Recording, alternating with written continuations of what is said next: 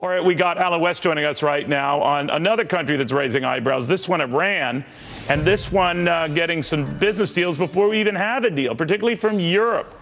So methinks, Colonel, that they are looking forward to continuing to do business, if not with the United States, certainly with some eager Europeans. What do you make of it?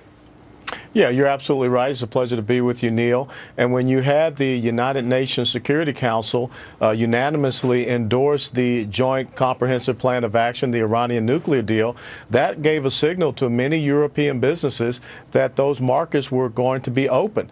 And furthermore, you have already seen China talking with Iran about Iran purchasing fighter jets from China in exchange for oil from Iran. So you will see their oil markets open up.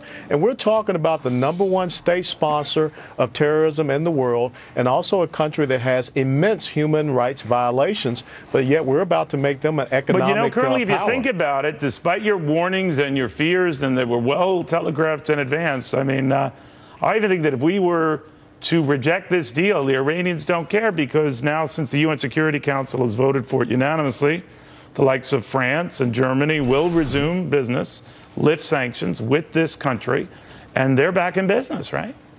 They are back in business, but the thing is the United States of America needs to stand on principle, and we can do exactly what we did with South Africa when they had apartheid. We can look at instituting sanctions against countries and also companies that are doing business with the Iranians. Look, Neil, the economic boom that is going to come to Iran by way of the billions of dollars of unfrozen assets they'll get back, that's not going to go to the enrichment of the quality of living of the Iranian citizen. That's going to go to Hamas, Hezbollah, the Houthis, and all the other things that the Iranians are doing. And don't you think it's quite interesting that General Qasem Soleimani, who is the head of the Quds Force, who is under an international travel ban, was just recently in Russia talking about arms negotiations and deals. You're right about that.